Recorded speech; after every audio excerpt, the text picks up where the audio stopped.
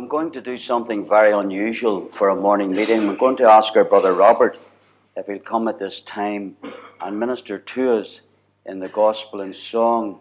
Now, I believe that the Spirit of God has led this upon my heart to ask Robert that our hearts may be prepared for the message of the Lord. And so, Robert, maybe you would come at this time and sing to us. Thank you very much indeed.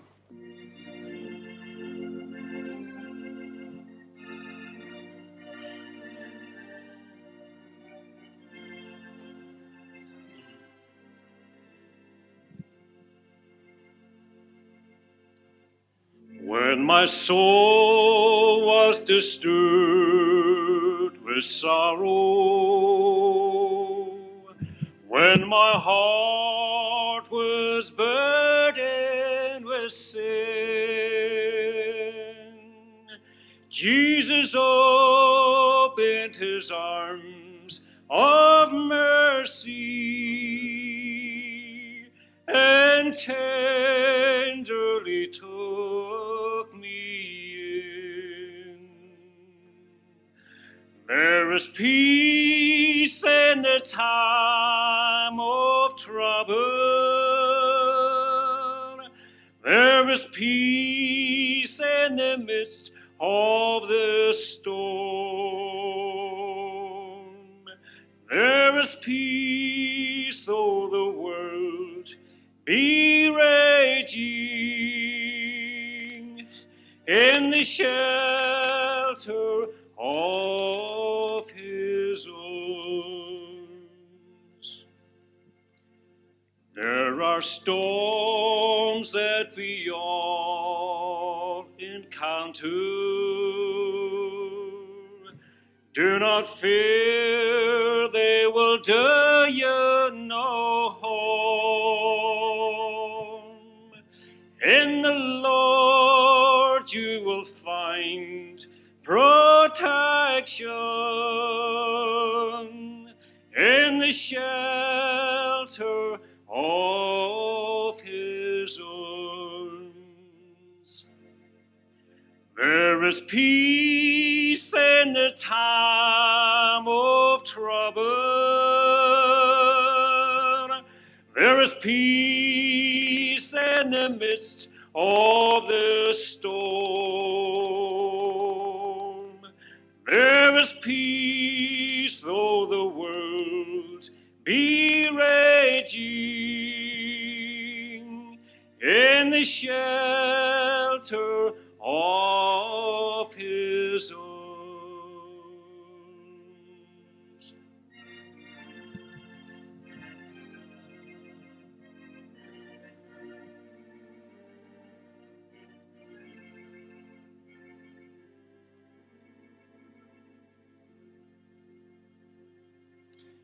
Though the world all around be raging,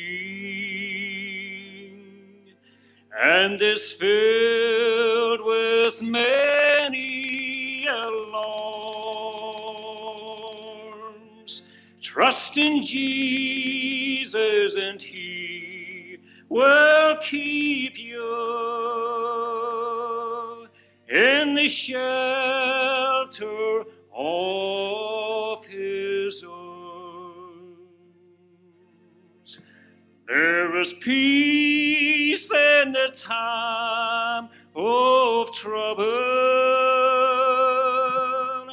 There is peace in the midst of the storm. There is peace though the world be raging, in the shelter of his arms. There is peace though the world be raging, in the shelter of his arms.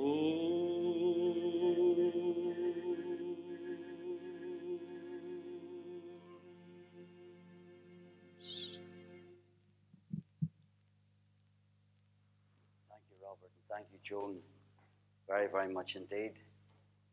I really appreciate that. It's lovely to see you this morning. We're turning to Genesis chapter 8, please. Genesis chapter 8. A portion of Scripture we're reading this morning that will be familiar to Paul and Doreen, because I'll be reading something that I read at their wedding, and it's extraordinary that they're back this morning. But we're going to read first of all from Genesis chapter 8 and verse 20, please.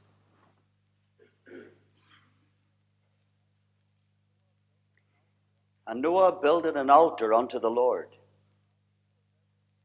and took of every clean beast, and of every clean fowl, and offered burnt offerings on the altar. And the Lord smelled a sweet savour.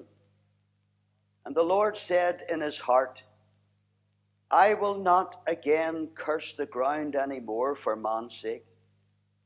For the imagination of man's heart is evil from his youth.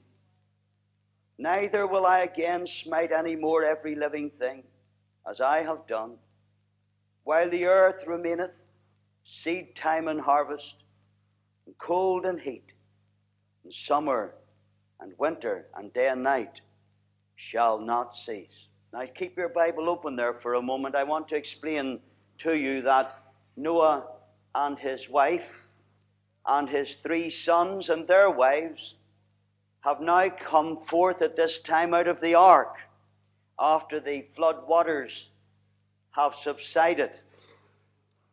And as soon as his foot touches the ground, the first thought that is in Noah's head is to worship the Lord God who has saved him by his grace. And he built an altar unto the Lord, and he offered burnt offerings upon that altar. You see, sin was acknowledged. Sin was confessed. The sin question must always be settled as we come to worship the Lord. And the sacrificially shed blood was freely flowing in that place of sacrifice that day. And we're told in our reading that God was well pleased with the sweet smelling savour that arose from the place of sacrifice. And so God our Father responds by giving to Noah an unconditional covenant in grace. A covenant is a pact, an agreement between 2 people. It's a guarantee, not only to Noah and his family, but to every living thing. A guarantee of the regular order of seed time and harvest, and winter and summer, and day and night, and heat and cold. And God promises that never again shall the whole earth be destroyed with a flood. God promises that. And then we break into verse 11 of chapter 9. God is speaking to Noah and his sons here. And he says, I will establish my covenant with you. Neither shall all flesh be cut off any more by the waters of a flood. Neither shall there any more be a flood to destroy the earth. And God said, this is the token of the covenant which I make between me and you, and every living creature that is with you for perpetual generations. I do set my bow in the cloud, and it shall be for a token of a covenant between me and the earth. And it shall come to pass, when I bring a cloud over the earth, that the bow shall be seen in the cloud. And I will remember my covenant, which is between me and you, and every living creature of all flesh. And the waters shall no more become a flood to destroy all flesh. And the bow shall be in the cloud, and I will look upon it, that I may remember the everlasting covenant between God and every living creature of all flesh that is upon the earth. And God said unto Noah, this is the token of the covenant which I have established between me and all flesh that is upon the earth. May God add his blessing to the reading of his own precious, infallible word to all our hearts. In Jesus' name, amen. Now, if your mind is anything like mine, and especially this morning, then it takes a little while to register the truths that are being portrayed to it. And so I want to begin this morning by asking some questions which I believe will help us to understand the passage before us. First of all, what was the purpose for which God made the rainbow? What was the purpose? I remind you that nobody had ever even seen a rainbow with all its beautiful colors shining brightly and dazzling in the sky until after the flood. Did you know that? There never had been a rainbow before the flood. You remember on the second day of creation, God divided the waters above from the waters beneath. Now, not the clouds above from the waters beneath, as we sometimes read into it with our own preconceived ideas, but God separated with a great expanse of firmament, which we call the atmospheric heavens. God separated the waters above from the waters beneath. And the Word of God tells us that rain was something not seen as yet. But there went up a mist from the earth and watered the whole face of the ground. You see, there was a great canopy of water all around the earth, like a skin around an orange. It maybe was in a vapor-like form, we don't know. But it encircled and it enveloped the whole earth, just like the ozone layer used to do, only it was water, not ozone. And this water canopy insulated the earth with a worldwide tropical climate right up until the days of the flood, whenever it collapsed. And God's word says in Genesis 7, verse 11, the windows of heaven were opened. And so obviously, a vast overhead reservoir is being released, as well as the rain itself. And the subterranean fountains of the deep began to burst and swell and rise as well. And then whenever that water canopy was removed, the North Poles and the South Pole, where there's no sunshine for 6 months out of every year, were suddenly frozen by the extreme cold rushing in from outer space into the atmosphere.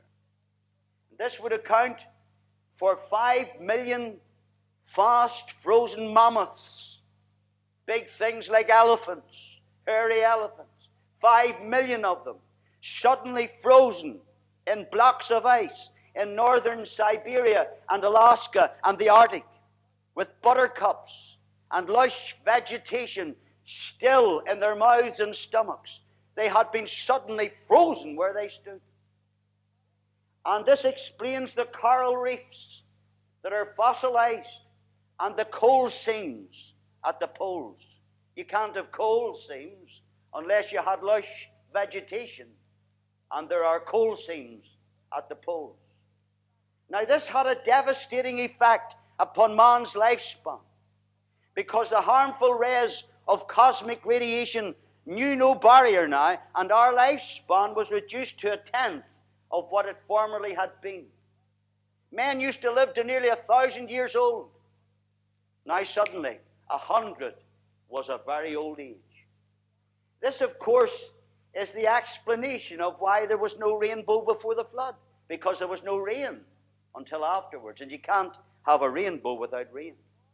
And the purpose for which God gave us the lovely rainbow in the clouds is stated in verse 12 of chapter 9 of Genesis. God said, "This is the token of the covenant which I make between me and you and every living creature that is with you for perpetual generations." This is the token of the covenant. This, God says, is a vivid reminder of my pledge to you. God sealed his promise with this sign in the sky. He says, when you see this token, you'll remember my promise. It's a visible token of the pact or covenant that God made not only with Noah and with all mankind after him, but with the lowliest bird and worm and reptile and every living creature. Now that's the purpose of the rainbow. But what is the promise then attached to that token of the rainbow? What was the promise that God sealed with this sign? Well, God gave Noah not only the promise of seed time and harvest and cold and heat and summer and winter and day and night, but that he would never destroy mankind with a worldwide deluge ever again. Nor would he ever destroy the earth with a flood ever again. Now this gives the lie to those who say that the Genesis flood was only a local thing. It was something that happened out in the Middle East. Didn't affect anywhere else. There have been many great local floods ever since this, but God's not a liar. God said there would never be a worldwide flood like this one again. And the Genesis flood, my friend, was a worldwide event. Look at Genesis chapter 6 for a moment with me. Verse 17. God is speaking here. And he says, "And behold, I, even I, do bring a flood of waters upon the earth to destroy all flesh, wherein is the breath of life from under heaven." All flesh, wherein is the breath of life under heaven, and everything that is in the earth shall die. Look at chapter 7, verse 18. "And the waters prevailed and were increased greatly upon the earth, and the ark went upon the face of the waters. And the waters prevailed exceedingly upon the earth, and all the high hills that were under the whole heaven were covered." It's no local thing. 15 cubits upward did the waters prevail, and the mountains were covered. At least 22.5 feet above the highest mountains, those waters prevailed. And all flesh died that moved upon the earth, both of fowl and cattle, beast, and of every creeping thing that creepeth upon the earth, and every man, and all in whose nostrils was the breath of life, of all that was in the dry land died. God couldn't make it clearer, you know. Look at chapter 8 and verse 3. "And the waters returned from off the earth continually. And after the end of 150 days, the waters were abated. And the ark rested in the 7th month, on the 17th day of the month, exactly the same day that our Lord Jesus Christ rose again from the dead, on exactly the same month. The ark rested upon the mountains of Ararat." Now that's 16,254 foot high. 16,254 foot high. Some flood, eh? Some flood.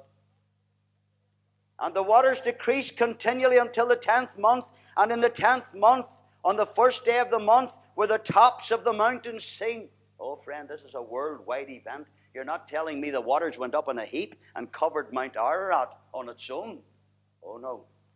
We can see the very mountains were covered. This is no local flood. This is a worldwide catastrophe. Now, we see the purpose and we see the promise. But what was the period of time for which this promise would be valid? God said at the end of verse 12, "For perpetual generations." It's for all time, this promise. Now, what was the practice that God promised personally to perform each and every time that the rainbow appears, no matter where it appears? Verse 14 of Genesis chapter 9 says, "And it shall come to pass," God is speaking here, "and it shall come to pass when I bring a cloud." Notice who's bringing the cloud. "When I bring a cloud over the earth, that the bow shall be seen in the cloud, and I will remember." Notice who's remembering.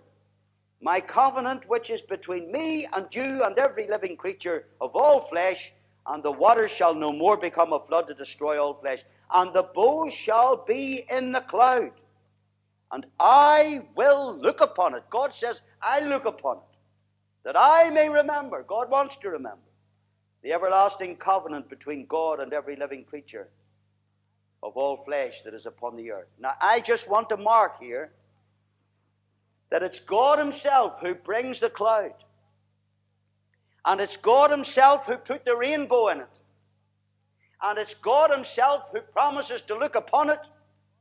And it's God himself who vows to remember his oath. Just want you to see that. It's all of God's grace. Now we've seen the purpose and the promise and the period and the practice. But what is the pertinence, or the pertinency, if you like?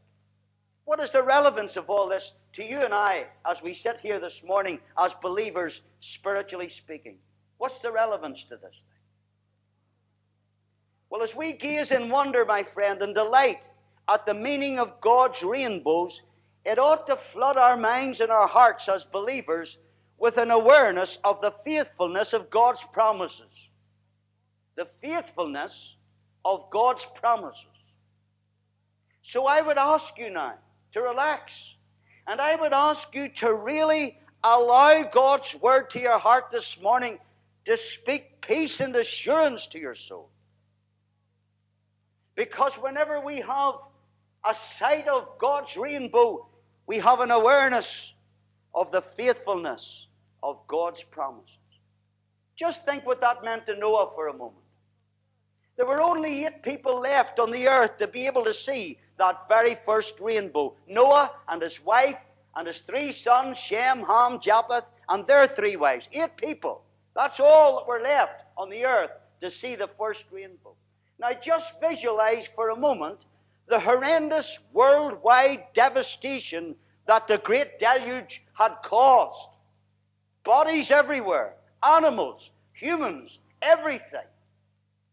All lying dead, silent. Just think of it for a moment. Think of the destruction and the depopulation of corrupt mankind and his works upon the face of the whole earth. Are we not reminded as we think of this that God's word states it is a fearful thing to fall into the hands of the living God? Do you know what's wrong in our land?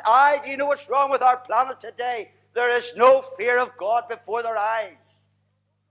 Homosexuals can sit openly on your TV screens with no shame, with no thought of God. Men can stand with white collars on, saying, yes, I'm one too. And it doesn't occur to them that God struck Sodom and Gomorrah for that very sin. Oh, friend, I better not get warmed up this morning. But I tell you this, that men and women ought to fear God, no matter what their sin is, because all sin is sin in the nostrils of God. Your sin will damn you if you're not saved this morning, no matter what that sin might be. We ought to fear God, lest we should incur his judgment and his wrath. This is the God who loves you. Yes, this is the God who so loved the world that he gave his only begotten Son, that whosoever believeth in him should not perish, but have everlasting life. But he's also a righteous God, a holy God. He's a God of wrath. And he says, vengeance is mine. I will repay, saith the Lord. I will repay, saith the Lord. Now Noah and his family have found grace in the eyes of the Lord. Do you see where they found the grace? It was in the eyes of the Lord. And remember that they were saved from God's judgment and wrath because Noah was moved with fear. He just didn't fear. He was moved to do something about it. He was moved with fear. After being warned of God, he prepared an ark to the saving of his whole family, his whole house. And God said when the ark was finished, come thou and all thy house into the ark. And they did. They obeyed. They didn't stand looking at him and saying, I don't know whether I could keep it or not. I haven't really thought about this thing, you know. I haven't just sat down and given enough thought. I don't understand enough about how you walk up that plank and in through that door. I don't really understand it enough. As a matter of fact, I think I want to live my own life and have a good time first. I'll maybe come when I'm thinking of dying, friend. He says, come thou and all thy family into this ark. Come on.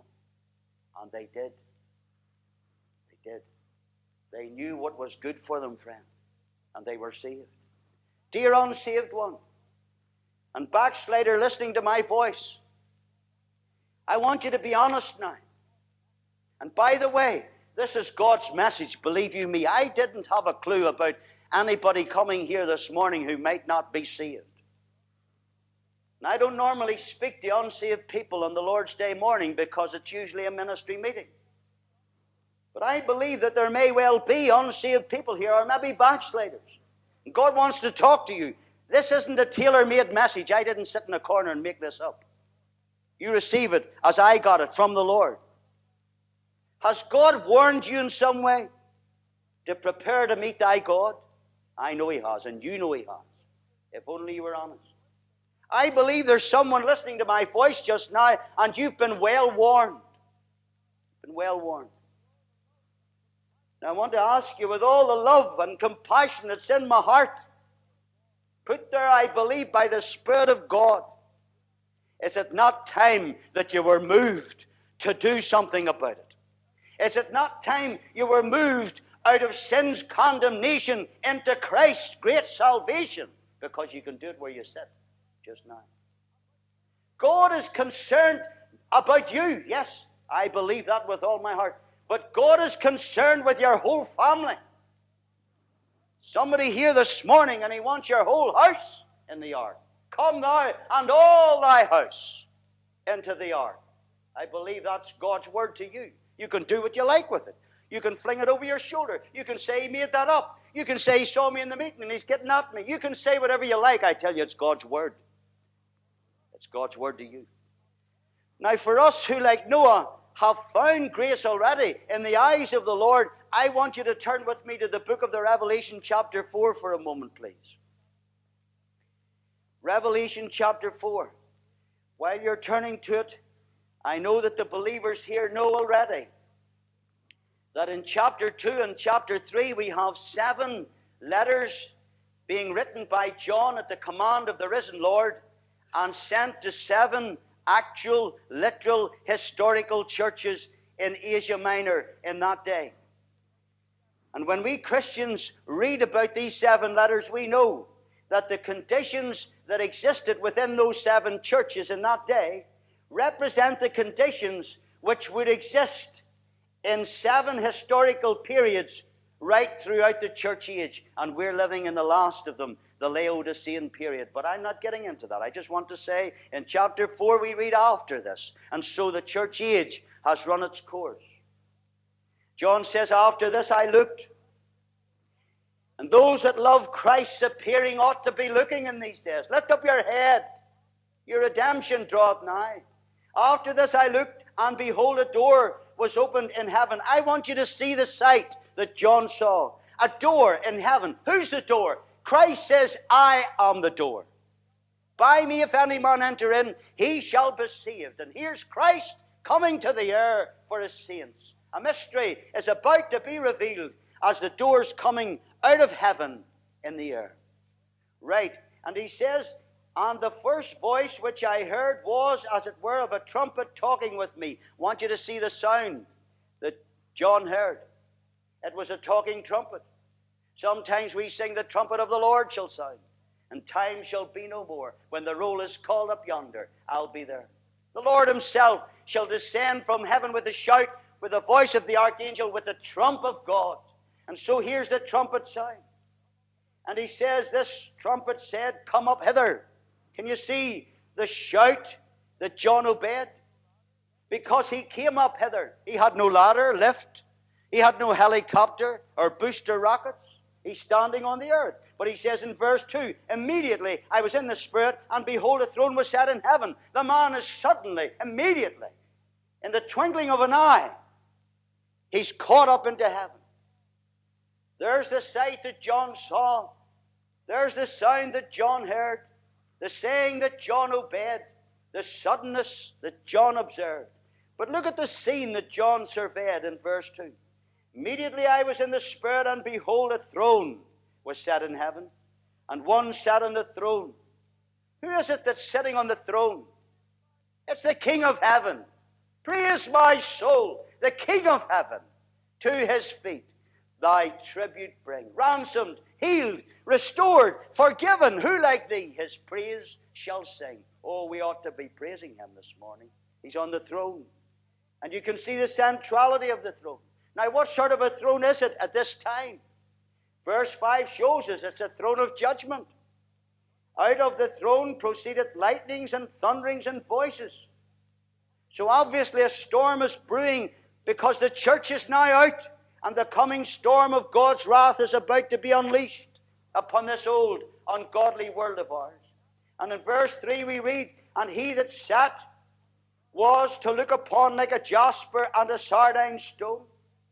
A jasper is not the jasper that we know today. This is a diamond, clear as crystal, as it says in Revelation chapter 21, verse 11. It speaks to us of Christ's sovereign purity. Shall not the judge of all the earth do right? And the sardine stone is a ruby, bloodstone. It's a ruby. And that bloodstone speaks of sacrifice and Christ's splendorous beauty this morning as we have come to remember his death. These are the first and the last stones on the high priest's breastplate. And listen to what it says. There was a rainbow. You didn't expect to find a rainbow there, did you? There was a rainbow round about the throne, in sight like unto an emerald. The emerald was the stone of Judah on that breastplate of the high priests in Israel. And Judah speaks of praise. And here's this green rainbow speaking of praise all around the throne. Friend, I want to ask you this morning, if judgment is about to be meted out, and we know that it is, who's praising? And why are they praising? I'll tell you. The redeemed of the Lord in heaven, us, friend, we're praising that in wrath he remembers mercy. We're praising that the Lord ever saved the like of us by his grace. Or we never would have been there. We would have been down on the earth just now waiting for those judgments to be meted out. Listen, child of God, the canopy of God's manifold mercies always overspreads all his judgments. There's blessing for the saints of God no matter how his judgments fall on an ungodly world. Did you get that? There's blessing for the saints of God no matter how the judgments fall on this ungodly world. Child of God, remember that when the rainbow appears, the eye of God is upon it. And God says, I will remember my covenant. And what we're looking at here is a full circular rainbow. We can't see the full orbed rainbow because the horizon stops it, doesn't it? We only see a semicircular thing. But this is a full circular rainbow around about the throne. And God's eye can never miss it. His eye is always upon it. And he'll always remember his covenant. And he'll always mix it with mercy. And he'll always, forever, evermore, friend, he'll look down upon his people and say their sins, their iniquities. Will I remember no more? That's his promise. Their sins and their iniquities. He wants to remind your heart today. Yeah, he wants to remind your heart this morning, there is therefore now no condemnation, no judgment to them that are in Christ Jesus, just as Noah and his family were in the ark. We're in Christ because we have saving faith in Christ. The rainbow, hallelujah, as God, even in judgment, sits on the throne of judgment. It's all around him. And he has to keep his promise, I said reverently. His eye must always be upon it, and he must always remember his covenant. That thrills my soul. Listen, child of God, you feel the Lord. Who hasn't? Confess that sin. And look to the blood of the everlasting covenant where you sit just now. And let the peace of God flow into your troubled heart. And fill your uneasy conscience with joy and peace. It is of the Lord's mercies that we are not consumed, because his compassions fail not. They are new every morning. Jeremiah says in the book of Lamentations, as he turns by faith and looks into the face of God, he says, great is thy faithfulness. Great is thy faithfulness.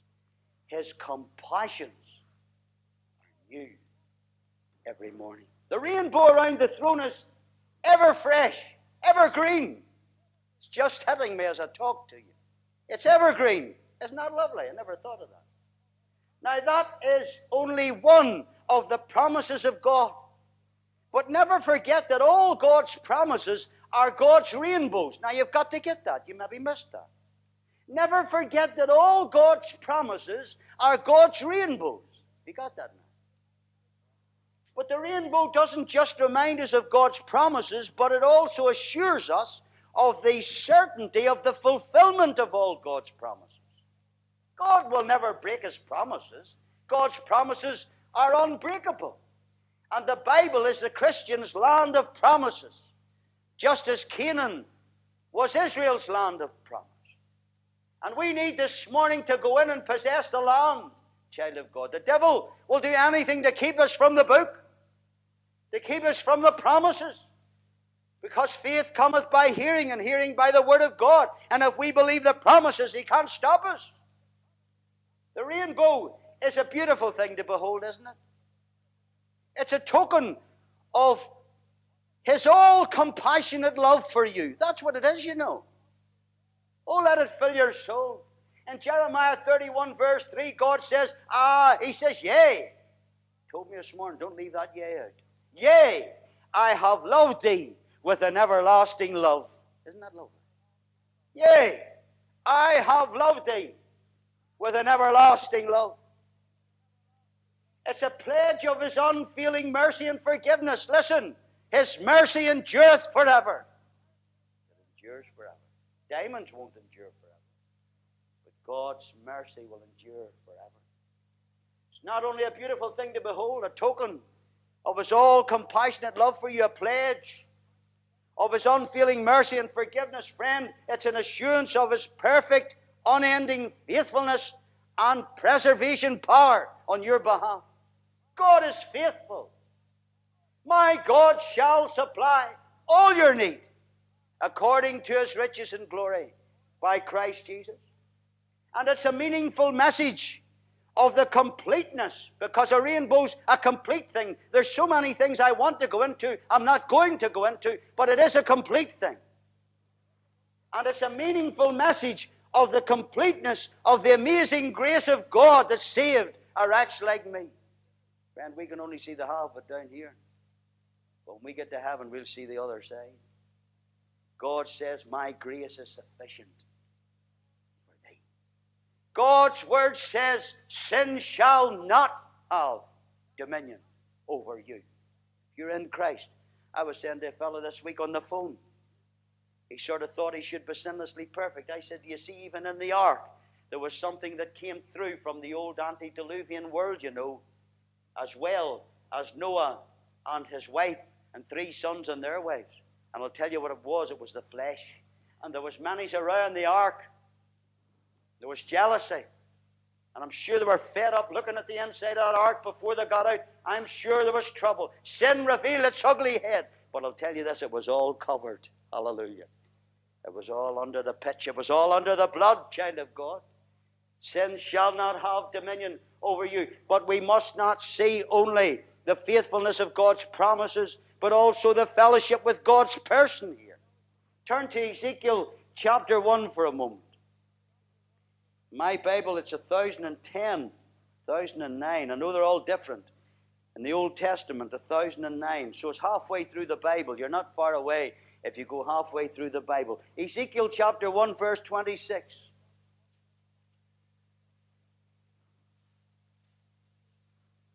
And Ezekiel is receiving a vision of the throne of God and the one who sat on it. And he says in verse 26, and above the firmament that was over their heads was the likeness of a throne. Ezekiel chapter 1, verse 26. The likeness of a throne, as the appearance of a sapphire stone. And upon the likeness of the throne was the likeness as the appearance of a man above upon it. So you can see that he's getting a vision of the throne here and the one who sat on it. Now look at verse 28 for the sake of time. He says, as the appearance of a bow that is in the cloud in the day of rain, that's a rainbow, So was the appearance of the brightness round about. This was the appearance of the likeness of the glory of the Lord. That's what that represented. It was the glory of the Lord. And when I saw it, I fell upon my face, and I heard a voice of one that spake. That'll do us. I just wanted to go and see that the rainbow here can be seen round about the throne by Ezekiel. But he explains to us that it represents the glory of the Lord. That's what it represents. It's a symbol of his glory.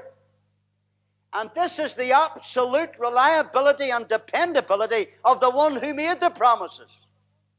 You see, it's one thing knowing that God will never break his promises and get our faith really fixed on the promises of God. But don't forget the one who made the promises. He'll never let you down, child of God. He'll not break his word. You see, this is the fellowship with God's person I'm talking about. Christ says, have faith in God, even if you haven't got a promise. It's the God of glory is your Father. Listen, Paul the Apostle couldn't always trace God's hand in the events and experiences of his life. Sometimes he was perplexed. He couldn't always trace God's hand, but he knew he could always trust God's heart, whether he could trace it or not. And he says, for I know whom I have believed, and I'm persuaded that he is able to keep that which I've committed unto him against that day. You can trust him wholly, because you know that he's wholly true. He can't fail you, no matter about your own understanding. Trust in the Lord with all thine heart. Lean not unto thine own understanding. In all thy ways acknowledge him. He shall direct thy paths. Listen, do you need help today? Do you need consolation? Do you need assurance of God's will? Do you seek guidance from the Lord this morning? The high priest in the tabernacle or in the temple in the Old Testament had a breastplate about his paps with 12 precious stones on it, representing the 12 tribes of Israel, enveloping all God's people here. And it was folded like a pouch upon his breast. And inside the fold were 2 stones. They're called the Urim and the Thummim. Translated, that means lights and perfections. And whenever God's counsel was required, they came to the high priest for wisdom, and he used the Urim and Thummim to consult the mind of God for them. He'd put his hand into the pouch, and he'd wait upon God. And guidance was derived as he prayed by whichever stone was chosen and withdrawn by the high priest's hand. Probably one of them meant yes, maybe a white one. The other one meant no, maybe a dark one. I don't know. But our Urim and Thummim today is the Old and the New Testament scriptures, my friend. You have a Urim and Thummim of your own, and every child of God is a priest unto God. Thy word is a lamp unto my feet and a light unto my path. That's what the psalmist taught us.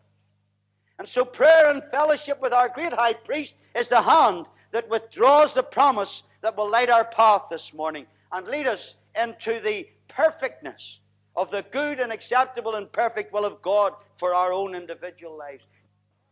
Now the rainbow tells us, we have seen this, of the faithfulness of God's promise and the fellowship with God's person. And lastly, the rainbow tells us of the favor of God's presence. The favor of God's presence. Turn to Revelation chapter 10 for a moment, please. Revelation chapter 10, as we conclude our message.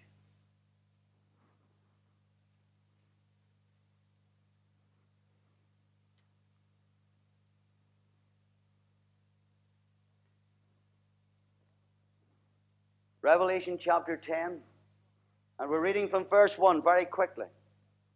I don't want to do a Bible study, but I want to get my point over. And I saw another angel. Why does he say another angel? Because you see in chapter 9 and verse 1, you can see that he's talking about a fallen angel. We'll not take time to go into it. But he's talking about a fallen angel there who has the key of the bottomless pit. It's the devil. But he says here, I saw another mighty angel. This is no normal angel. And it's not a fallen angel, because he's come down from heaven. Indeed, our Lord Jesus Christ taught us, as we think of his condescending coming, he says, I came not down from heaven to do mine own will, but the will of him that sent me. And it says that he came down from heaven clothed with a cloud. And the expositors are all agreed that that word a cloud should be the cloud. It's the Shekinah glory. The cloud clothing is the Shekinah, friend. The glory of the Lord. It's the only cloud in heaven. And it says here, his face was, as it were, the sun. He's altogether lovely. And his feet as pillars of fire, reminding us of Calvary, as he trod the winepress of the wrath of God alone for us. And then he says here, he had in his hand a little book open. He's the worthy one, the only one who was worthy to take the book and open it. And here we can see that he's got this little book in his hand, and he set his right foot on the sea and his left foot on the earth. Here we can see not only a covenant consciousness here, as we were told in verse 1, and I missed it. I saw another mighty angel come down from heaven, clothed with a cloud, and a rainbow was upon his head. Did you notice that? You didn't miss it, you did. And his face was, as it were, the sun, his feet as pillars of fire, and he had in his hand a little book open, and he set his right foot upon the sea and his left foot upon the earth. Here's his challenging claim. This is the 2-foot rule of faith. Every place that the sole of your foot shall tread upon, that have I given unto thee. He's taking possession of what's rightfully his. This is the Lord of glory coming down to reign for 1,000 years. And he cried with a loud voice, as when a lion roareth. He's the Lion of the tribe of Judah. He's the king, not of the jungle, the king of Israel. Now you say, George, are you sure it's the Lord? Very quickly, turn down to verse 9. Go down to verse 9 for the sake of time. And I went unto the angel and said unto him, give me the little book. And he said unto me, take it and eat it up, and it shall make thy belly bitter, but it shall be in thy mouth sweet as honey. And I took the little book out of the angel's hand and ate it up. And it was in my mouth sweet as honey, and as soon as I had eaten it, my belly was bitter. And he said unto me, thou must prophesy again before many peoples and nations and tongues and kings. And there was given unto me a reed like unto a rod, and the angel stood, saying, rise and measure the temple of God, and the altar, and them that worship therein. But the court which is without the temple leave out, and measure it not, for it is given unto the Gentiles, and the holy city shall they tread under foot 42 months. Now watch. And I will give power unto my 2 witnesses. This is Christ's talk. I will give power unto my 2 witnesses. Now, all I'm wanting you to see here is that it is the Lord, and I want you to see that the Lord of glory has a rainbow on his head. Isn't that what we read together in verse 1? A rainbow was upon his head. A rainbow. The head that once was crowned with thorns is crowned with glory now. This speaks, my friend, and this is important that you get this. This speaks of the blessing after the storm to every believer's heart. The blessing after the storm. Now, this is my message. Christ is our ark, child of God. He's our Savior. We're saved because we have saving faith in Him. And in Noah's day, the sound of the jeering crowd as they mocked Him, and the hammer blows on the nails that pierced the ark are just echoes of Calvary, because Jesus is our ark. And the crowd mocked Him and jeered, and they hammered nails through His hands and feet. And just like the ark creaked and groaned and was lifted up from the earth when the floodwaters fell, so Jesus, nailed to the cross, was lifted between heaven and earth, groaning in agony on the cross. In both cases, the work had to be finished. The ark had to be finished before God sent the flood. And Christ had to finish the work before he could save us. And listen, as he hung on the cross of Calvary, like that ark, he plunged into the waves and the billows of God's wrath upon our sins. Just as Christ did, hanging on the cross with the crown of thorns upon his blessed brow, nails in his hands and feet, his back lashed like a ploughed field, in the filthy spittles of the Roman soldiers mingling with his blood. On his raw cheek where they plucked the beard in fistfuls. Friend, his visage is marred more than any man. Look away from the meeting. Look away to Calvary for a moment. See the man of sorrows hanging there. And over his head pour the waves and billows of God's wrath. But just like that ark, it went under, and he went under. Sank in the deep mire of our sin where there was no standing. But bless God, like the ark, he arose. Up from the grave he arose, with a mighty triumph o'er his foes. And he arose, friend, to give us, like Noah, new life and a new beginning. And there are those here that need Christ this morning, just now. He wants you to be fruitful and multiply. He wants you to be witnesses unto him. And let me say this to you, believer, as I conclude. How precious to know, and God wants you to know, that if a cloud has darkened your sky, if some old cloud has overshadowed your path, and today you don't understand and you can't see where you're going, remember it's his bringing. It was God who says, when I bring a cloud. Man, the devil would love you to think it was him. Child of God, he's in sovereign control of everything that affects you. The reins of every eventuality in your life are between his fingers. My times are in thy hands. He knoweth the way that I take. And if he brings the cloud that darkens our path, then you be sure this morning that in some way he's going to reveal his glory in the cloud. Now you be sure of that. Just as sure as he reveals his rainbow in the dark cloud, so he will reveal his glory in that cloud in your life. And our eyes will in turn behold something beautiful. This is the blessing after the storm. This is the blessing after the storm. What though clouds are hovering over me, and I seem to walk alone, carrying midst my cares and crosses for the joys that now are flown. If I've Jesus, Jesus only, then my sky will have a gem. Friend, this morning he's a son of brightest splendor. He's a star of Bethlehem. Child of God, whenever the clouds are hovering over you and you seem to walk alone, and that's where some of you are this morning, when God allows the sun himself to be hidden from view, and shadows darken your way, and the storm clouds threaten to sink your ship, they cannot. God's going to reveal the rainbow.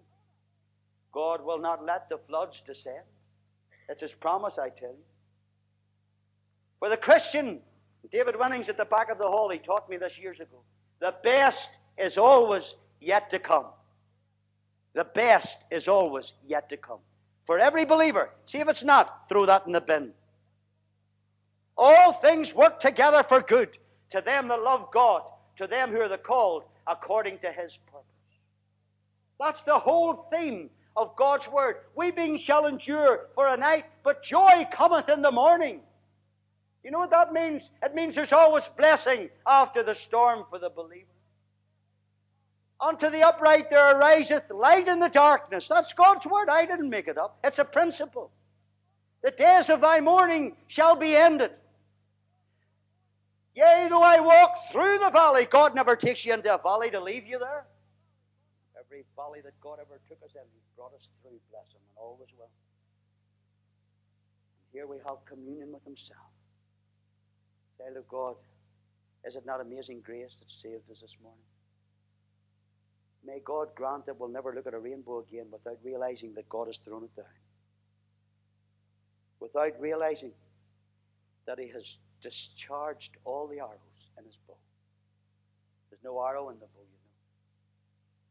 It's pointing heavenward, that bow. God has thrown it down because he has discharged those arrows into the wounded, freshly slain lamb who took our place. And yet he's standing in the midst of the throne. And that bow represents God's grace to you and me. And it's amazing grace. No judgment. Blessing after the storm. God bless you.